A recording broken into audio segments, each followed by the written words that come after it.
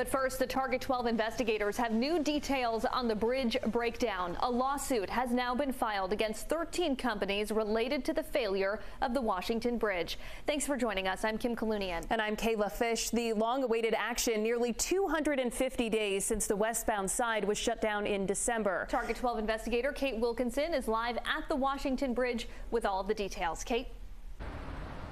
The 44-page complaint shows what they say is a mishandling and negligence from the companies that were in charge of handling the Washington Bridge. Attorney General Peter Neronha says this is about holding those companies accountable. He says should have known better and known about the conditions of the bridge years ago. The long-awaited lawsuit now shedding light on who the state blames for the failure of the westbound side of the Washington Bridge. The day of reckoning is beginning. It comes 4 months after Governor Dan McKee hired outside attorneys to pursue legal action, eventually collaborating with Attorney General Peter Neronha. The complaint filed in Superior Court Friday shows a report found signs of the bridge deteriorating in 1992.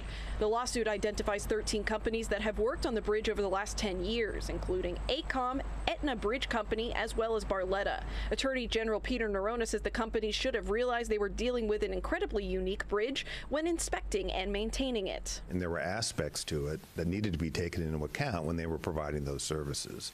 It did not provide them in the way that they should have. In a statement to Target 12, a spokesperson for Aetna, one of the defendants, wrote, "We stand behind the quality of our past work and the work we will perform in the future." The lawsuit alleges from 2015 to 2023, when the bridge was closed, multiple companies failed to identify significant failures, including so-called tie-down rods in repeated inspections. The complaint states, quote, "None of the firms that conducted the inspections adequately recognized or addressed critical elements of the bridge's structural safety and integrity." Neronha says it's unclear how much money they hope to recover.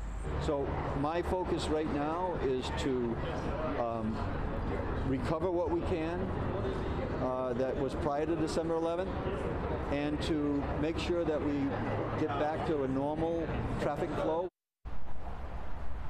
Now, some of the contracts, some of those companies that were named in the lawsuit have active contracts with the state, including Aetna, who is supposed to be demolishing the bridge here behind me. New at 6, I'll have what the Attorney General is saying about that.